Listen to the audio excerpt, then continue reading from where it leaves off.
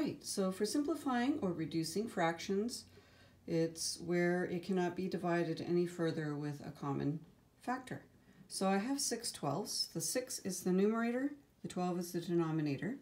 Okay, the first thing I need to do to simplify is I have to find the factors that multiply to get each number. So 6 times 1 gives me 6, 2 times 3 gives me 6, that's it. Okay, and then for 12 underneath, I go, what multiplies to get to 12? 1 times 12, okay, or 2 times 6, and 3 times 4. Then I had to find the GCF, the greatest common factor. So before I do that, when you do the question, you have to write it out like this to get full marks. Okay, you have to find now the greatest common factor. What is that? That is the largest number that is the same in both of the numerator and denominators factors.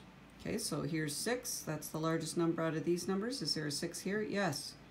Okay, so then I circle 6 and circle 6. They're the same. That's the largest or the greatest common factor. So I put it 6.